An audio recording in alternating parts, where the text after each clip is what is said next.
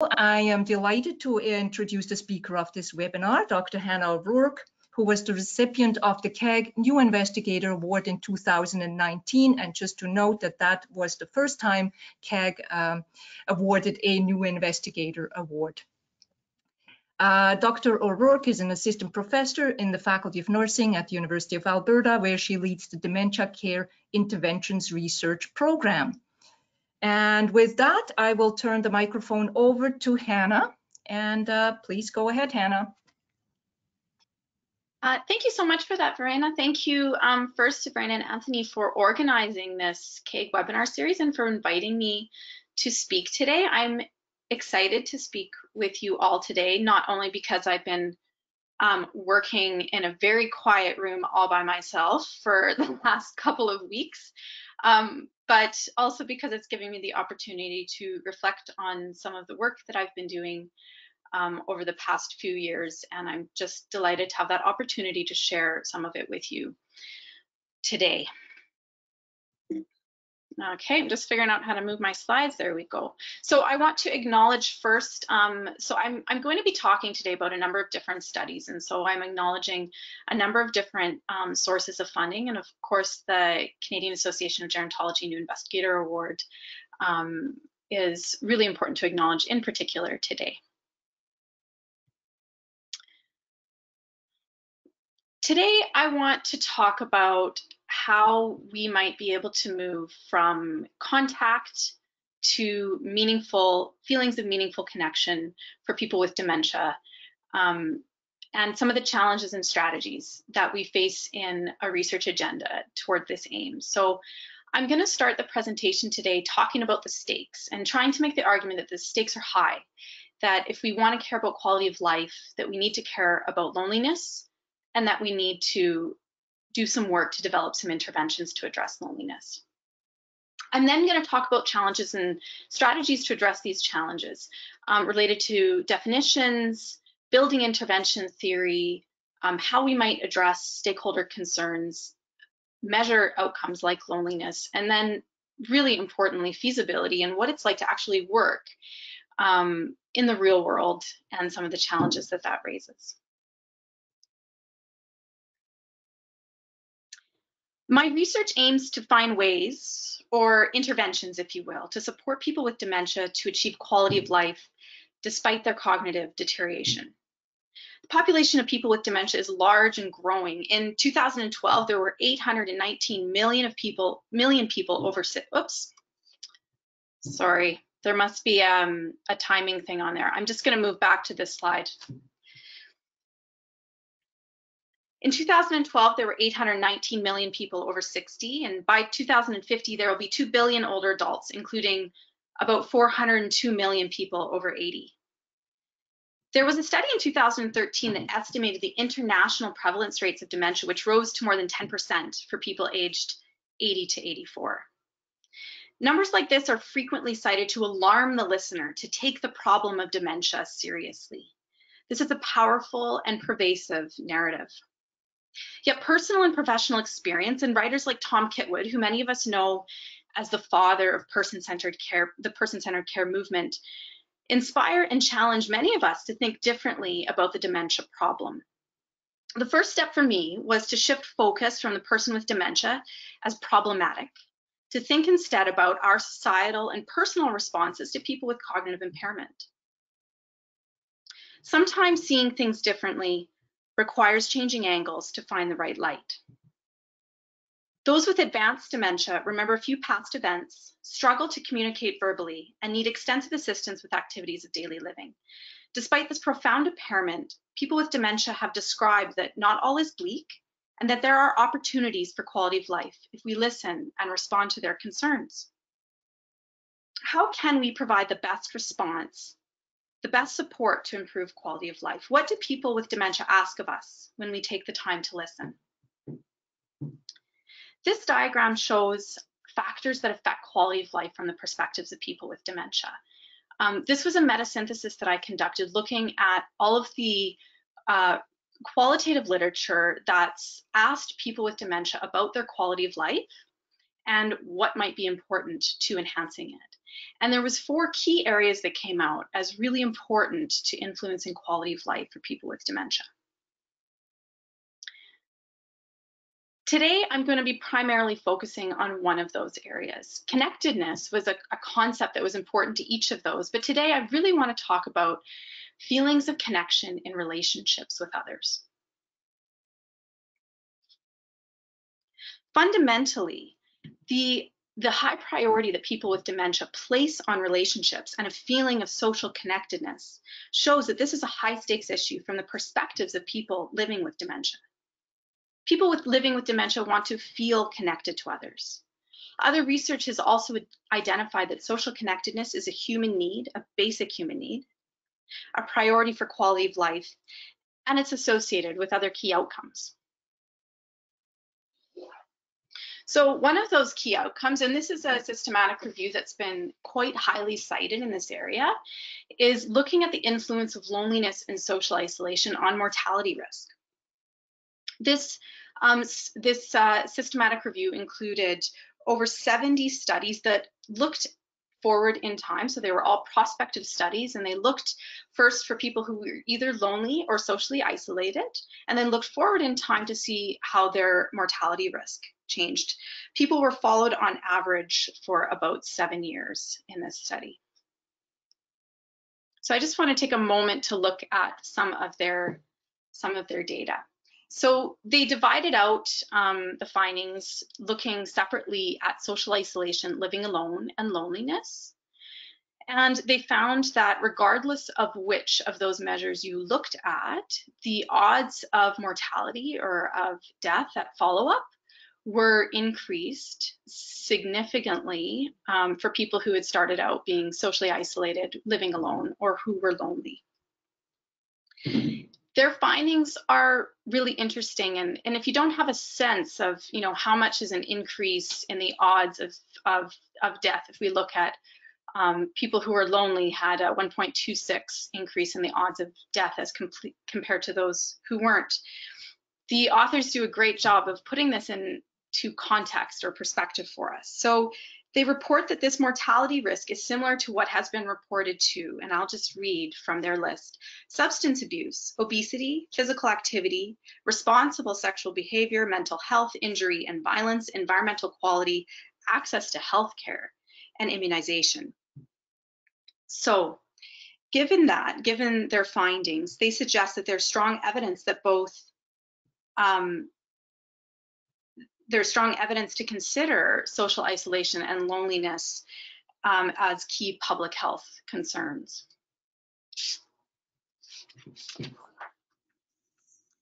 This is my Oma.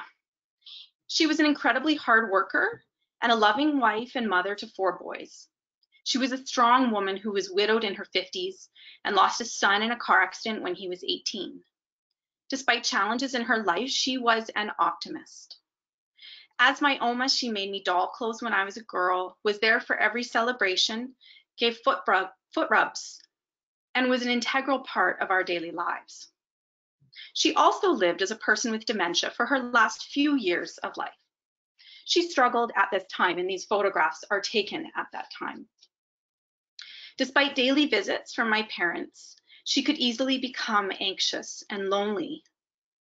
She liked many staff that helped her, but also resented that she could not work and contribute in the ways that she was used to. 500,000 Canadians have dementia, and issues they experience can perpetuate loneliness. Their communication tends to be impaired. They forget recent interactions with significant others, may lack a confidant, can struggle with relocation to congregate living, like a long-term care or supported living community, and spend too much time idle or alone. The literature supports that each of these things can lead to loneliness. The opposite of loneliness is social connectedness. I believe that we must address loneliness because when we do, we are addressing suffering. My program of research focuses on interventions to promote social connectedness and quality of life for older adults with dementia and their family caregivers. Today, I'm going to be focusing on the challenges and strategies with developing these sorts of interventions that are targeting, in particular, people with dementia, I co-lead another study with Dr. Wendy Duggleby looking at the influence of a support tool on an online tool on the outcomes for family caregivers, but it's a different population and some of the challenges and strategies are different. So I'm going to really focus today on people with dementia.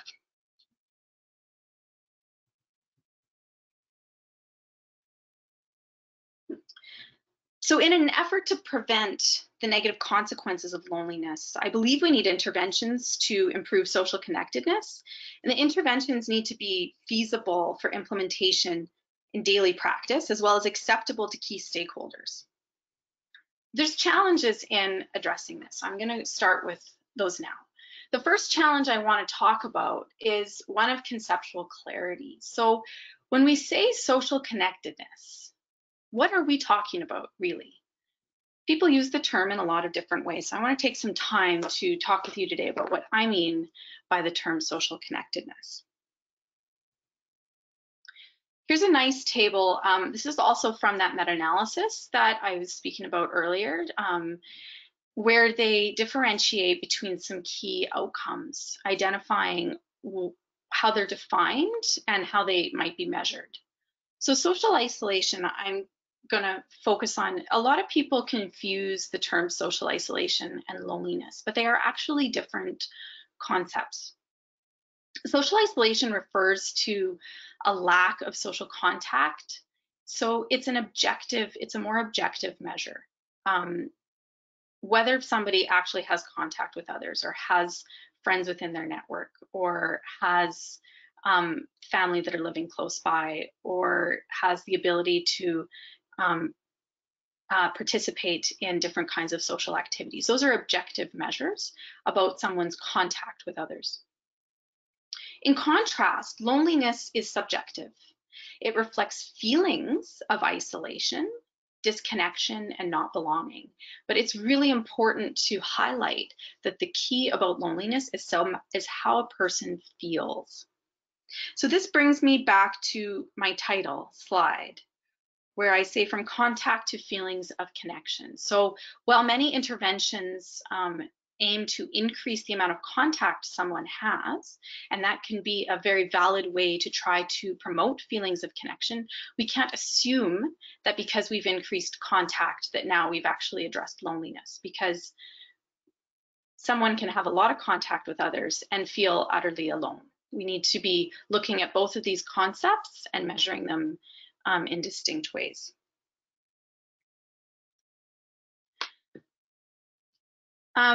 This was a definition of social connectedness that myself and Dr. Sidani had developed in a literature review that we completed to try to understand what social connectedness might mean for older adults and what might be some of the influencing factors and outcomes of it. And this was a definition that we derived from the literature on this topic. In this review, we identified that social connectedness is the opposite of loneliness. And so given that, social connectedness is also a feeling. It's a subjective evaluation of the extent to which one has meaningful, close, and constructive relationships with others. And it can be operationalized, or in other ways, in other words, measured as caring about others and feeling caring about others, and that feeling cared about by others, and that refers to sort of feelings of more intimate relationships, the ability to have intimate relationships, more like a one-on-one or smaller groups. And it's also another component of it, though, is that it's about feelings of belonging to a group or community. So there's two aspects to feelings of social connectedness. The review also identified some influencing factors. This is not all of them, but this is just some of the top potential influencing factors that other research has looked at to try to attest the association with loneliness. So, and I just have highlighted a couple that are social in nature to again highlight that while these things are related, they are not the same thing as loneliness or social connectedness. So one social network refers to those structural characteristics of one's social ties, and that's where we would put social isolation or social contact. That's a feature of a person's objective structural network. Social support is another concept as well, and it's about whether or not people receive different kinds of support from the people in their network. And it's, again, potentially influences loneliness or feelings of social connection, but is not the same as that. You could have a network which includes people who give you a lot of, for example, appraisal support, and potentially you may not appreciate all of that appraisal support. Appraisal support is when people are giving you kinds of information or trying to, or even or more like advice. And so you may not always appreciate those kinds of support and might actually lead you to feeling more disconnected. That's a possibility. So an important potential influencing factor, but not the same thing as social connectedness. There was an interesting study done by Shida and Heaney, which is cited in this table, and they found that feeling connected may actually influence older adults' well-being more than either one's social network or social support. So it just goes to highlight again that really important for us to look at social connectedness and how people actually feel when we want to think about improving things like well-being or quality of life. Challenge 2 in this area is around intervention design and adaptation. So while we have a body of literature which has looked at addressing social connectedness and loneliness for older adults, has designed interventions in that area, and I just put an example of a review that I had led, where we looked at all of these interventions and classified them according to their active ingredients, or in other words, like, how is it that we think they work? What is it about these interventions that we think they work? So it's a descriptive piece looking at those interventions. And it's just one review of actually quite a number of reviews that have been done looking at interventions to address loneliness among older adults. So we have interventions related to older adults that we can draw on, but people with dementia have not been the focus of these interventions. They've been actually excluded from many interventions, even those that have been conducted in long-term care environments where we know the majority of people actually have dementia. So we have a bit of a limitation in terms of intervention theory. When I say intervention theory, this refers to a description of the way in which an intervention is hypothesized to affect outcomes and in the context in which it might do that. So we can develop intervention theory from what's been done with older adults. We can look at how have these been hypothesized to work and what are their key features. But then we need to really carefully consider that if we're trying to use these with cognitively impaired older adults, that is now quite a different context, and we probably need to adapt some of these interventions to use in those environments.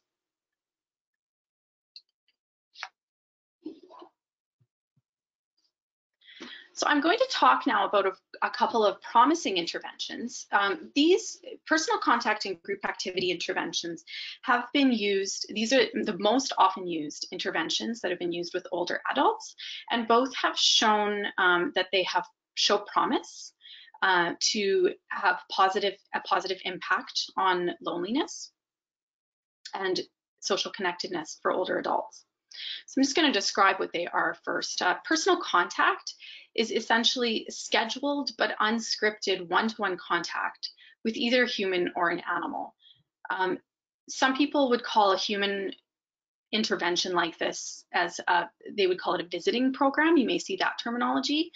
Some people would call personal contact intervention that's using an animal as animal therapy. You see that terminology a lot as well. But based on its active ingredients, which is really just increasing the amount of contact with a human or animal, these personal contact interventions can be lumped together in that way. They tend to occur face-to-face, And previous literature with older adults has the time span is typically 30 to 60 minutes once per week for somewhere between 6 and 12 weeks. Group activity. We see a lot, any of us who are familiar with long-term care home environments see a lot of group activity type interventions happening. However, we haven't seen research that's actually targeting people with dementia to see how these work to influence loneliness or social connectedness. Group activity looks like joining a new group of people, usually 5 to 9, and engaging in an activity with interest and with each other. So it's got two components that are thought to influence loneliness, this engagement with the activity and with each other. It's intended to occur face-to-face and for about an hour and a half once per week for 6 weeks. So these are the descriptions of promising interventions from what's been done with older adults and could potentially be taken forward and adapted for use with people with dementia. As part of that adaptation, I'm going to bring us then to challenge number 3. A big part of adapting to the needs of people with dementia is addressing the concerns of key stakeholders. In this, I would suggest that some of the key stakeholders in this situation are people with dementia, their family and friends, and healthcare providers. And their family and friends and healthcare providers are really important to talk to because they have different kinds of influences on ensuring whether people with dementia will be allowed to participate in these interventions. For example, during a consent process where we may have to ask family or friend to provide consent on behalf of the person with dementia. And they also may be involved in the interventions in some way. For example, they may be asked to participate in the intervention if we are inviting a family or friend to participate as a visitor. Or they may be asked to help with some sort of setup. For example, as a healthcare provider, they may have to set up some sort of equipment or help with scheduling.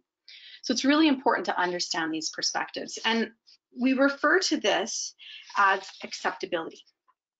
I'm just going to talk a little bit more about acceptability as a concept before I move on here. Why does acceptability matter? Think about the last time that a medical professional asked you to do something. Perhaps it was a physio exercise or taking a drug prescription. How did your perceptions of this intervention influence your use of it in your daily life?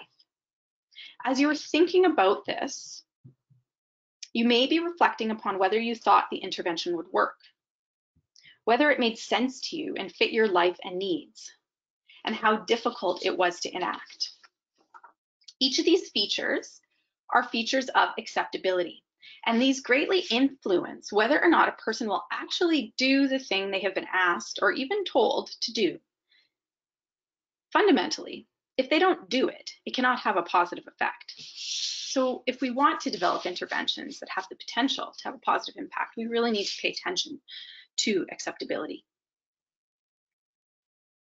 I'm going to give an example now of a study that I did to look at acceptability of personal contact and group activity interventions.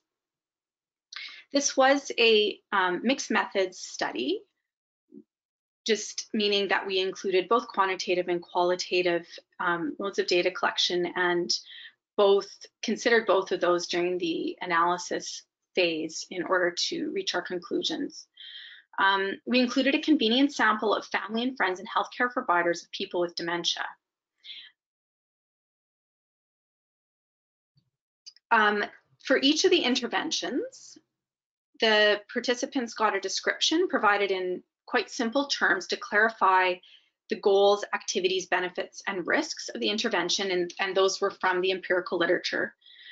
The description was then followed by 6 items to rate the intervention in terms of its relative appropriateness, so whether it was perceived to be logical, suitable, and effective in ameliorating loneliness, as well as the risks and conveniences of implementing it. We adapted this measure from the treatment acceptability and preference measure. And then we followed that measure with semi-structured interviews to explore people's perspectives in more depth, to really get a sense of what it was that people were seeing as promising, but also as problematic about these interventions.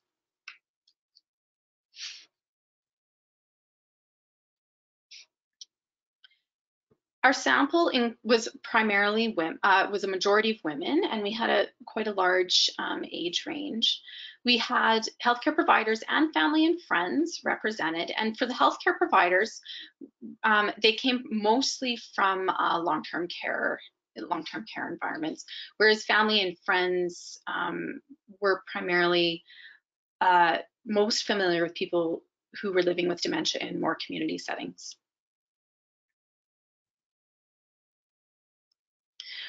So I just want to clarify a little bit about the acceptability measure before I move on so you'll understand the next slide. So the questions again were about the intervention was effective, logical, suitable, easy, and whether they're willing to participate. And it was a 5-point scale for each question. And I'm just highlighting in red the piece around what a number 2 means. It means that they had rated as, for example, effective, or you could say logical, suitable. So that is that kind of, I've used that in a cut point in interpreting some of our findings, because I think that it's a useful spot to say, well, at least they're saying effective, very effective, or very much effective. There's an additional question that asks about risk, and that's from 0, not bad at all, to 4, very bad, and I'll report that a little bit. I'll report that separately because this scale is a little bit different. So I just want to show some of the findings here. So highlighted in red are the proportion of people that rated as a 2 or greater for each of the different elements. So some differences can be observed between the different interventions if we look at the item frequencies, when we look at how participants were rating each element as a 2 or greater. I'm going to talk first about the first 3 rows, so in terms of effectiveness, logic, and suitability. Human contact was rated by nearly all participants as effective, logical, and suitable. High proportions of participants also rated group activity interventions as effective, logical, and suitable. Animal contact was rated highly in each of these areas, but the proportions were somewhat lower in terms of its effects, logic, and suitability, more in the 80s instead of the 90s and 100. But across the board, the 3 interventions did quite well in this particular area. I think when we start to get into more trouble with the interventions is around ease of delivery and willingness to participate.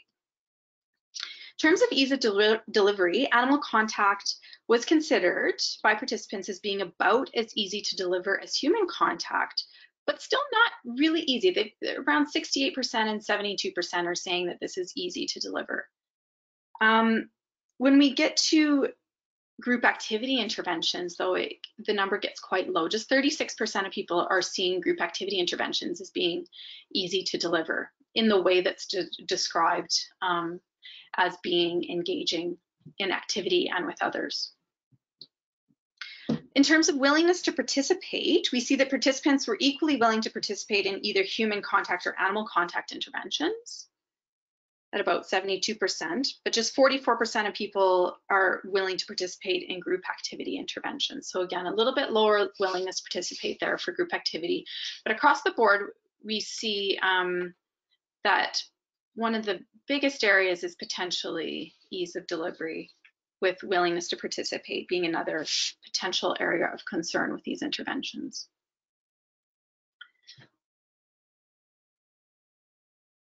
Risk severity wasn't seen as being very high for any of them. So these are just the results for each of the interventions. Animal contact was rated the riskiest, but 56% still say that the risks were not bad at all. Group activity was pretty low risk, 64% saying they were not bad at all. And human contact was seen as the least risky with just 72%, with just 24% saying that they could see maybe somewhat bad risks from that. So the interventions aren't looking that risky, and the qualitative findings actually give some good insight into how any perceived risks could be addressed. So we have really rich qualitative data from this study, but for the purpose of this presentation, I'm just going to present some highlights from the qualitative data that support some of the key questions that were raised from the quantitative phase. But if you do have other questions from the quantitative stuff that I've just presented, please ask them, because there are quite a number of insights that have come from the qualitative data, and I can speak to those during the question period. So just a couple of notes from the qualitative findings then. Group activity interventions, why might they have been rated less easy to deliver, and why a lower willingness to participate as compared to the other interventions?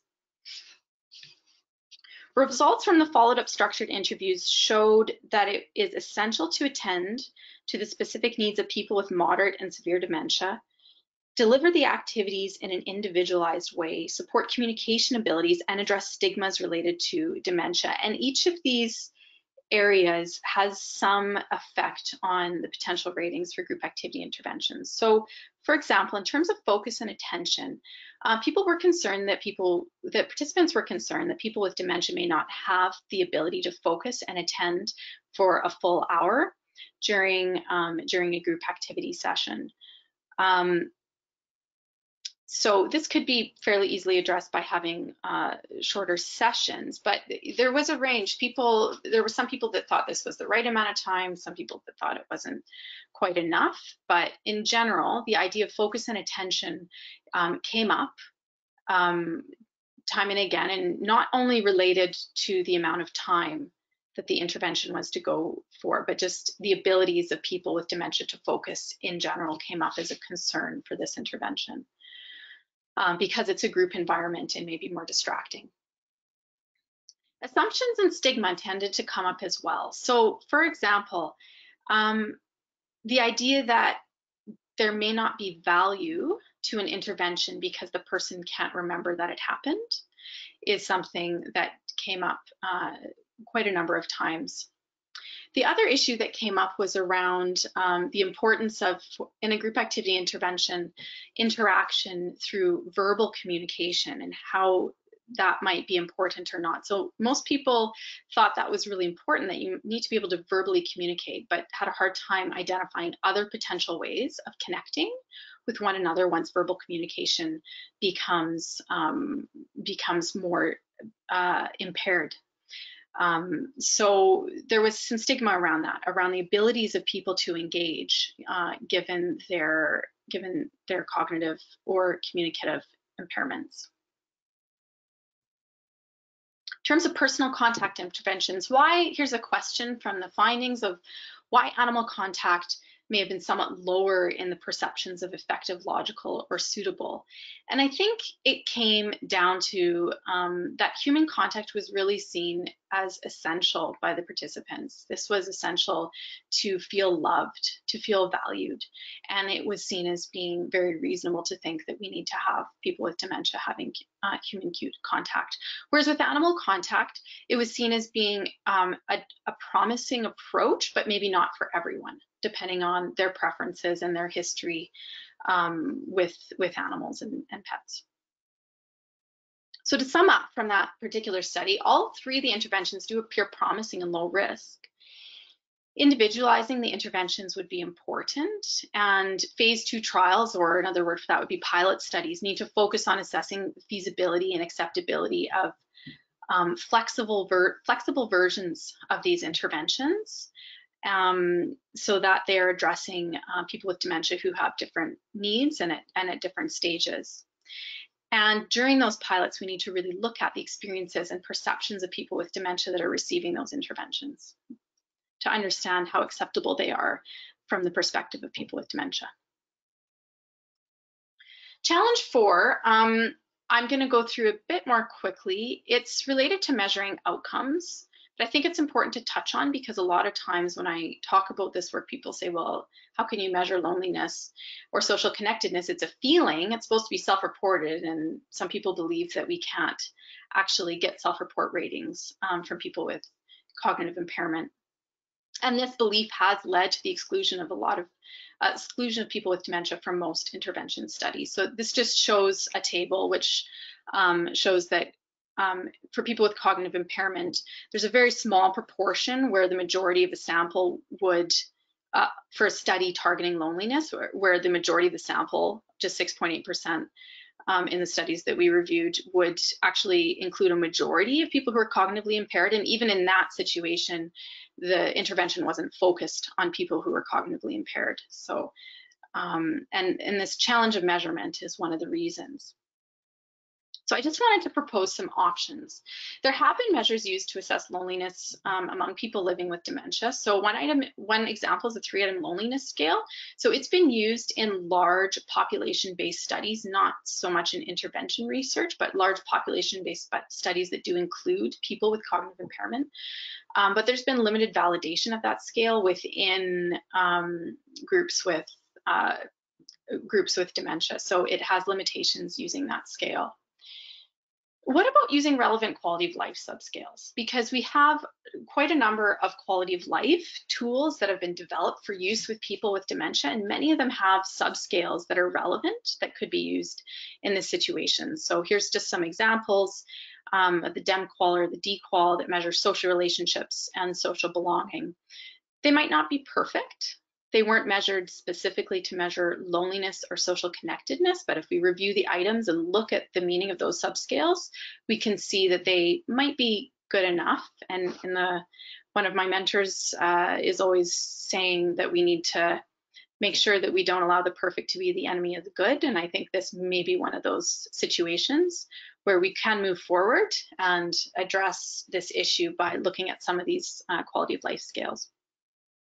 In severe dementia, it would also, in particular, it's also probably a good idea to look at other indicators that might be linked with loneliness, like engagement, behavioral and psychological symptoms of dementia. But we need to do that alongside the measurement of the actual measurement of social connectedness and loneliness, so that we can continue to develop and test those theories of those links. The last challenge that I'll talk about just for the last few minutes here before moving to questions and discussion is around intervention feasibility. And this is an area where I'm spending a lot of my time right now. And it really asks the question is, in pilot studies, we're really asking what is possible during the research? And then at the back of our minds, or even at the front of our minds, should always be the question, what is going to be possible after the research ends? Because it doesn't make sense to develop an intervention that could never be continued after we've been done studying it. That's not going to do much for helping to address this problem. So I'll give some examples.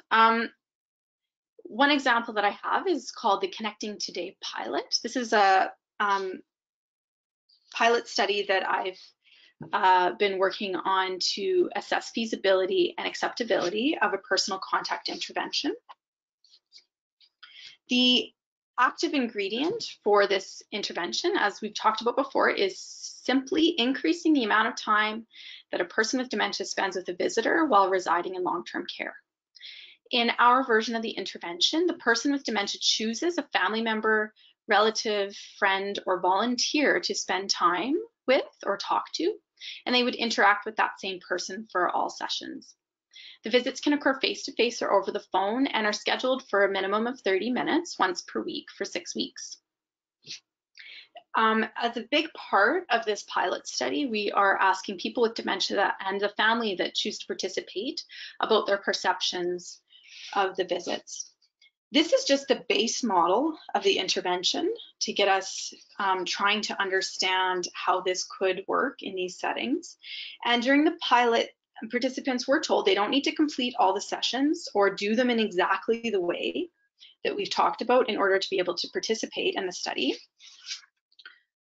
For example, some people might only participate over the phone. They might not be able to do any face-to-face sessions, or some might not be able to commit to 6 sessions or to sessions that are 30 minutes in length. We've really told participants to do what they can, and that a big part of what we're studying is what is actually possible for people with dementia in long-term care homes and their family. Okay, I'm not going to show, the analysis for this study is in progress, but I want to, in terms of feasibility, this is a really key, important issue that I want to talk about. Recruitment.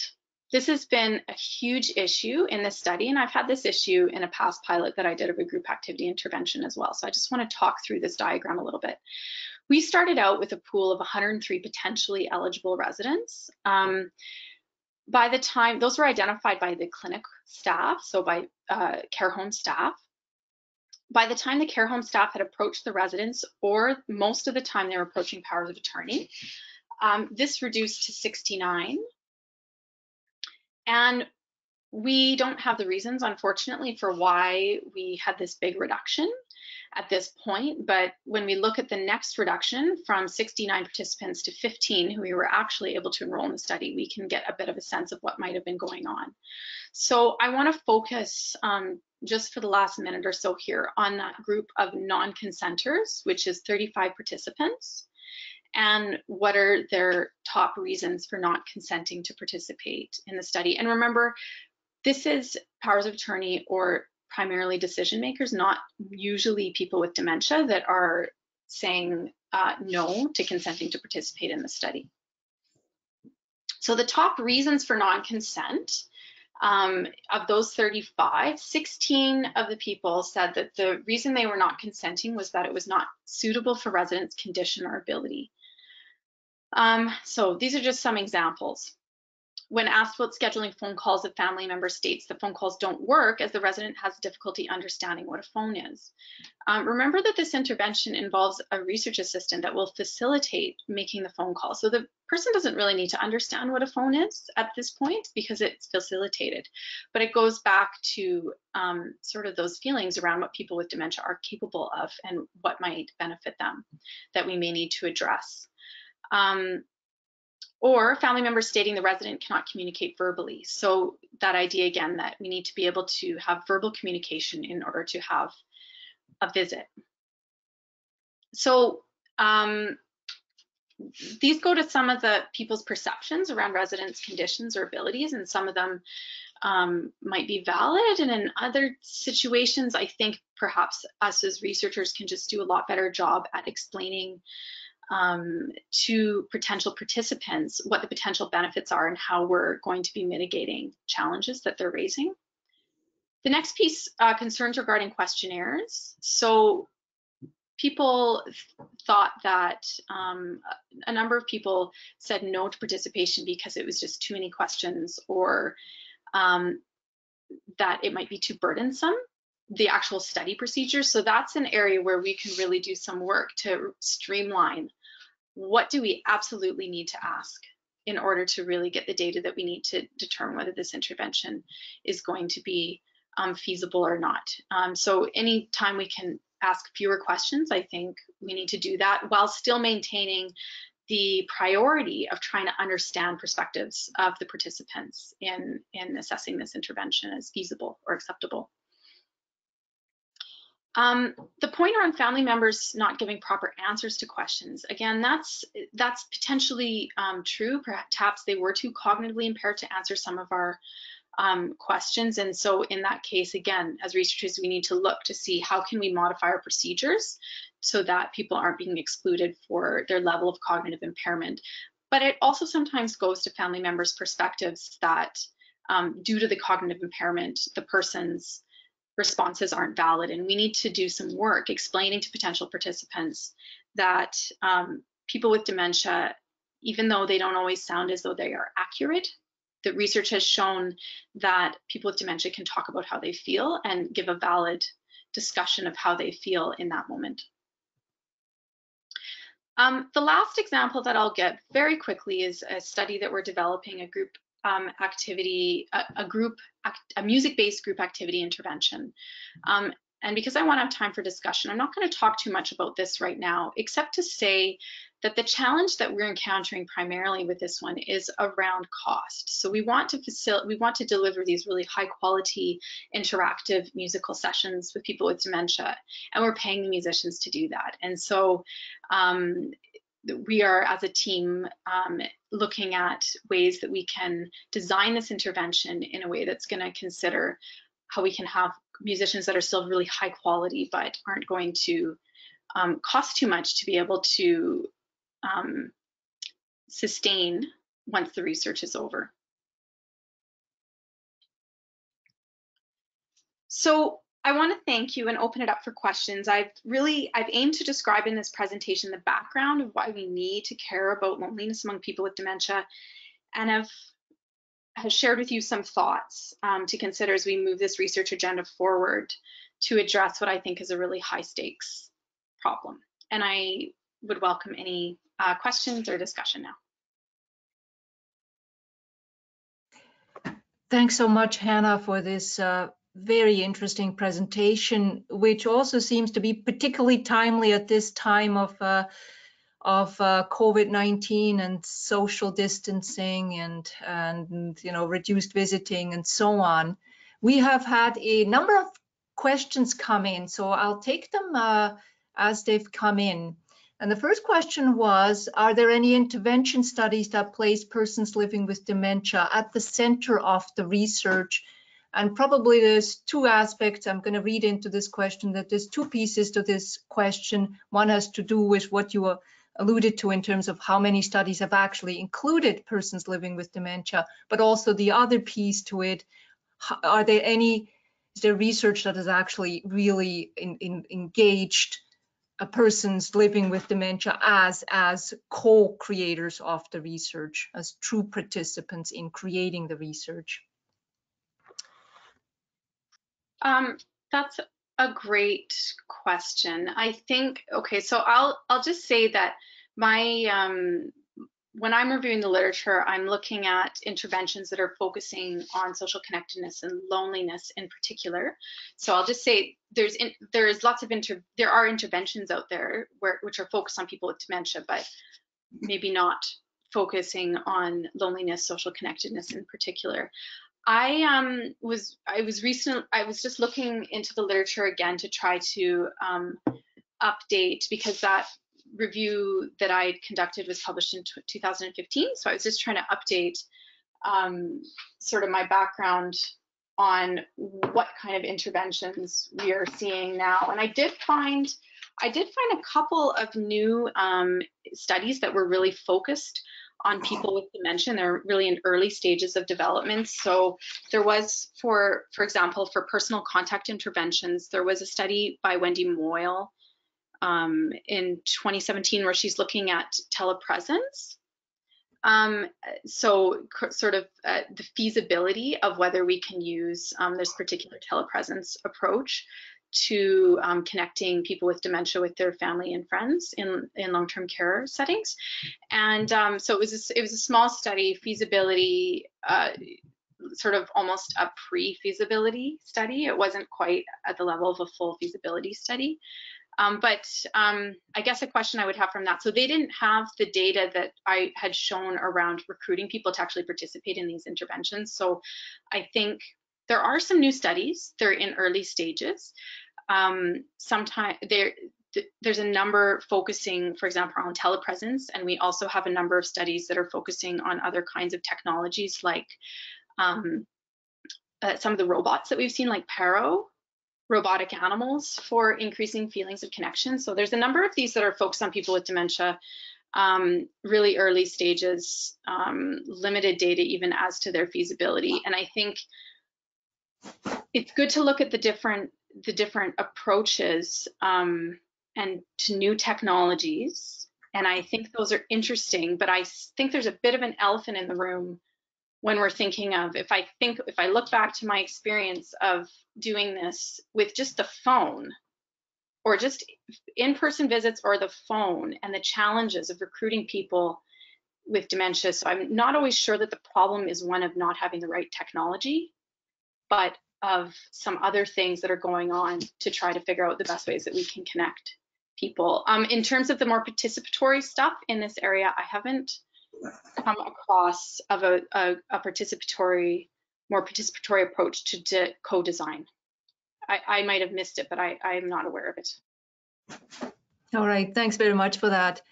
And the second question relates to technology. You've already talked about that, but let me, I guess, ask you the more specific question regarding that. And given the restrictions in visiting that we are under right now in terms of long-term care, what would you recommend? How do people stay in touch? Or is there a technological way to do that? Would that be useful?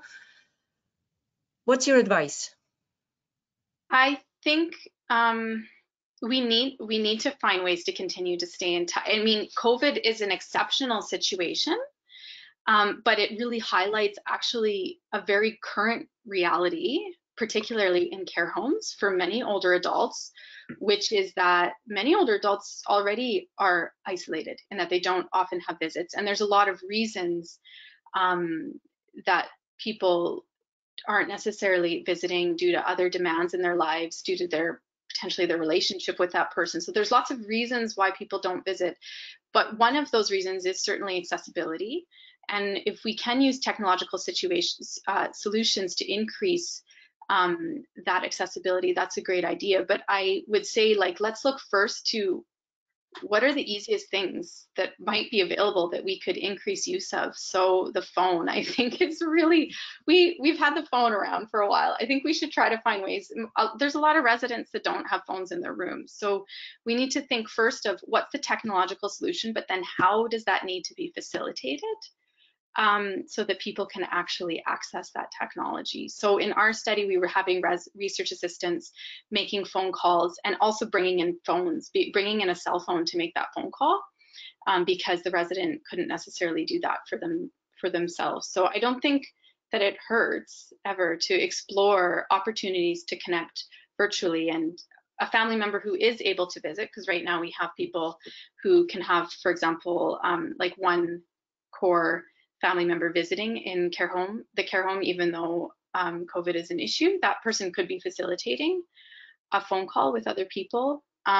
Staff in our acceptability study said that they would be very willing to facilitate these sorts of interactions, that they felt it was part of their job, that they felt committed to supporting people with dementia to have the best possible quality of life, for example, by helping with a phone call, but that it needed to be part of their job description and that they needed to have the time to do it. So I guess at the organizational level, we need to think about how we're assigning tasks and what we're prioritizing when we do that. Does that answer that question?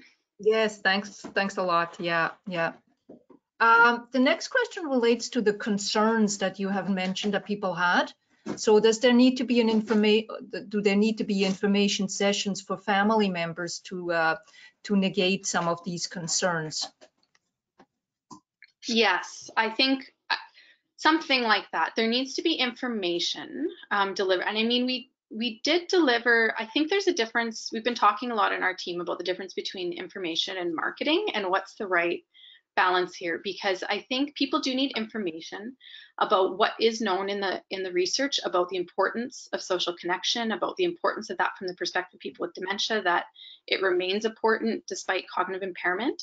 But we need to think carefully about how we package that information and market it to people to try to get at some of these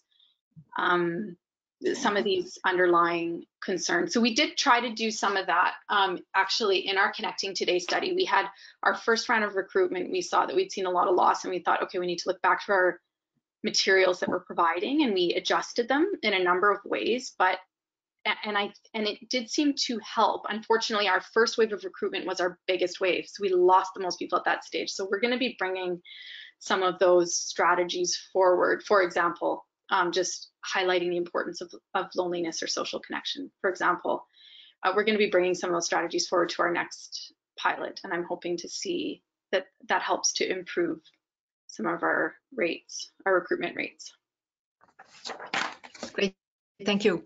The next question relates to the really important issues of hearing loss and vision loss and dual sensory loss that a lot of persons living with dementia also have besides dementia, and how does that factor into interventions, and how do we deal with those issues as they create communication barriers? Yes, so every intervention, that's a great question. Every intervention needs to be thought of carefully in terms of who it might be appropriate for. So there ends up being inclusion-exclusion criteria for each type of intervention that we go forward with. In terms of the phone, for example, if you have too much hearing loss, that's not going to be something that's viable. So I think we can't ever expect one intervention to address this problem. The problem is too big, I think, and multifaceted. I think what would be important is to aim for is the development of a suite of interventions that people could choose from that can be and each of those interventions in turn should also be adaptable so that we can adapt to people's different needs. So for someone with profound hearing and vision loss, an animal contact intervention may be really appropriate, an in-person animal contact intervention, because it doesn't rely on any kind of, you don't have to be able to communicate verbally.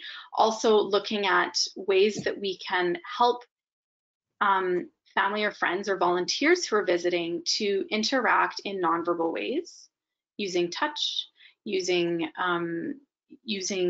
engagement within a particular activity in that moment. So we need to do some more work, I think, around specifying what the parameters of how the intervention could be adapted to meet people's different needs. We didn't have a lot of people with major hearing or vision impairment in our particular study, but that could have been some of the people that we were losing because we weren't presenting to the potential participants the potential adaptations. So it's a great question. Yeah, thanks a lot. Just because we're running out of time here, if people want to just refer to the chat box, there are a number of useful links that have been supplied to a comment around Para, the seal robot, various resources that are available. Let me just ask one last question, a very specific one, about whether you have considered the Java music program for your intervention. I had considered the Java music program. So I need to just qualify that. So the two interventions that I'm moving forward with at this point are a specific type. So personal contact is a specific type of intervention. It has particular features, as well as a group activity has some particular features. And I believe I'd seen the Java music program, but it hadn't quite met those criteria for being that type of intervention to move forward with. So I was really trying to look to move forward some particular forms of intervention where we could build knowledge in those particular areas. So I had considered it, but it just hadn't been quite fitting with the personal contact or group activity that I'd chosen to proceed with. All right, thank you so very much.